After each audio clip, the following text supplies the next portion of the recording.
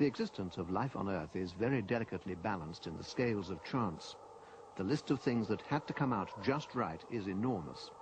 Take, for example, the chemical elements.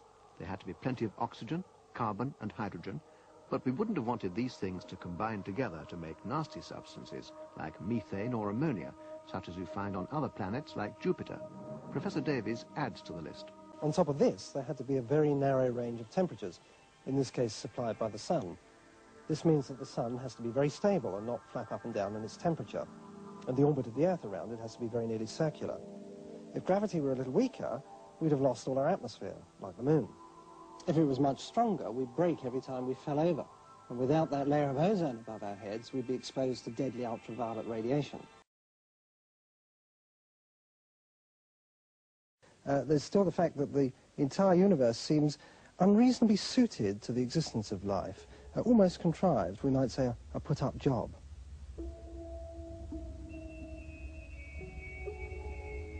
What is at issue concerns the hidden, vital complex of particles and forces, the nuts and bolts of the universe that shape it and hold it in existence.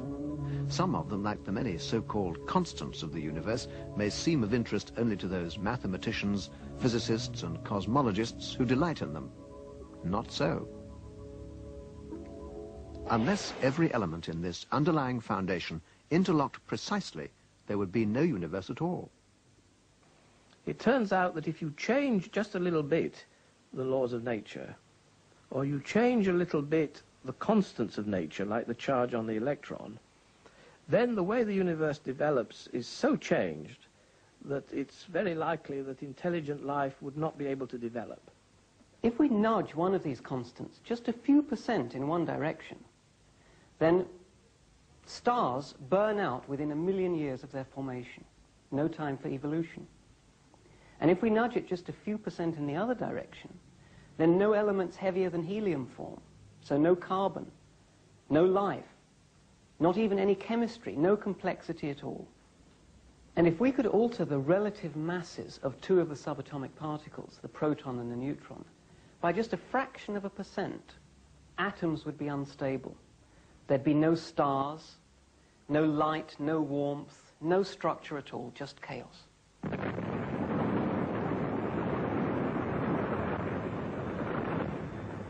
Well, take, for example, the so-called Big Bang, the thing that started the whole universe off. And that just wasn't any old bang. It was an exquisitely orchestrated affair, so that it's precisely uniform as we look around us in space. Now, if that bang had been less powerful, the whole thing would have come out and then collapsed back into a big crunch and gone out of existence long before now.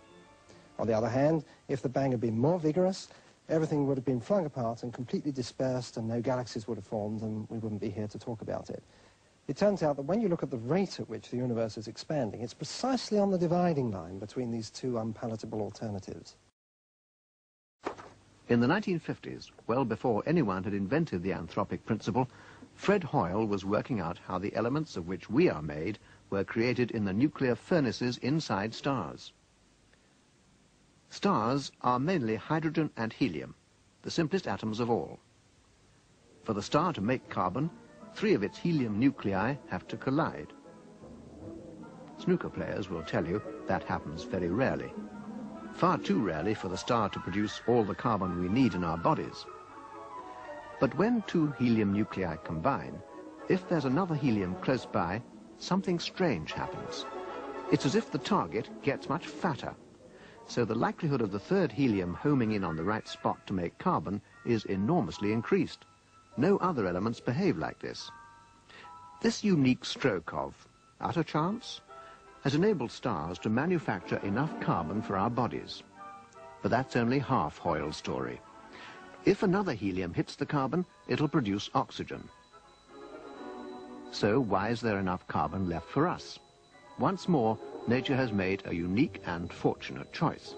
This time, the reaction is so far off-tune to the energy available that only half the carbon is changed to oxygen. What were Hoyle's conclusions? A common-sense interpretation of the fact suggests that a superintendent has monkeyed with the physics, as well as chemistry and biology, and that there are no blind forces worth speaking about in nature.